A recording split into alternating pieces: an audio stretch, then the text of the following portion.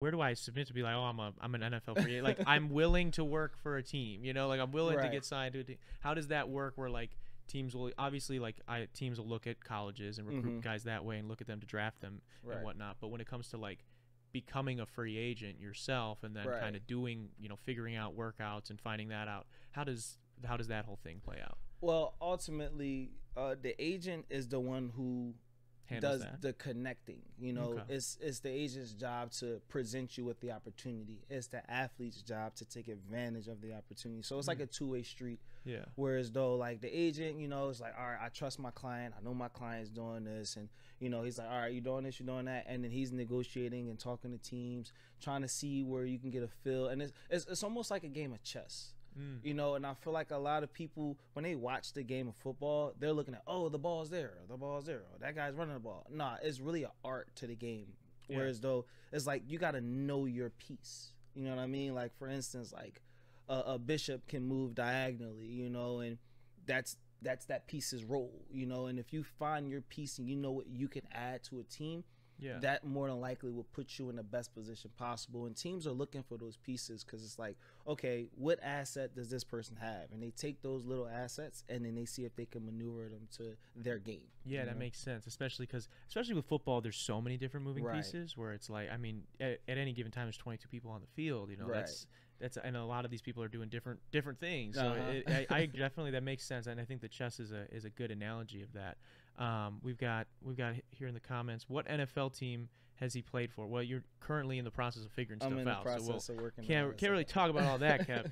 But thanks for the question, Kev. So this is probably the last question on the NFL stuff that I want to ask you. But what's like the step by step you could bring me through, like if when you do an interview, not an interview, when you do a workout, like you go to work out with the team, and you don't have to name teams or anything like that. But like, what is that process? Is that, you know, your agent's like, hey, we got a workout you're gonna do this time of day, and then just take me through that. What does that look like? So I'll explain an experience with the team. I'm not going to release that team, but so, you know, got the call. Hey, we seen your film. We like this. Are you in shape? Are you available? Yes and yes, obviously. I'm available as fuck. Yeah. So they bring you in. Obviously, they'll bring you in like the night before, put you up, like, you know, like hotel or housing, feed you. Then you just wake up early in the morning. They'll come scoop you, and then you just go to the facility, and they have like a list of things that they'll do for you. It's more than like combine training. Okay. So you probably run. First thing they normally do is probably have you run a 40. Okay. More likely 2 40s. First one's good, and you probably like, all right, I'm good. But then they got you the second one to make sure you like you let everything go, and you're like, oh, I'm loose now, and they're like, no, we need you to do another one actually. That's funny. But once you do that, they'll time you and stuff like that, and they get those times. Probably check your agility. It depends on the position you play too, as well. Me as a receiver, you know, we kind of like the runners, like the gazelles, like you know what I'm saying. So.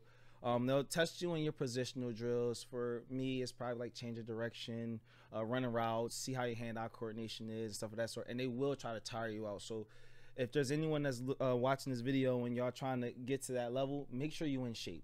That's number one. And obviously your best ability is availability. So you got to keep up with your body and make sure you know all of the tangible things. And one thing that I do want to say is, like, you know, the true test of a real man's character is what you're doing when no one's looking.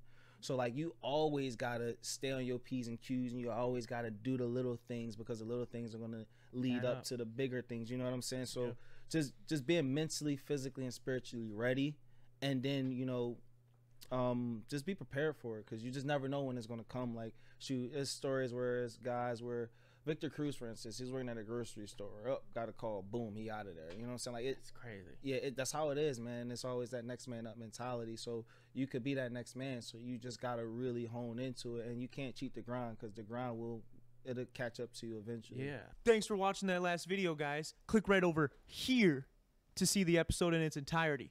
Or click over here to subscribe and check out all the other cool shit we have on the channel.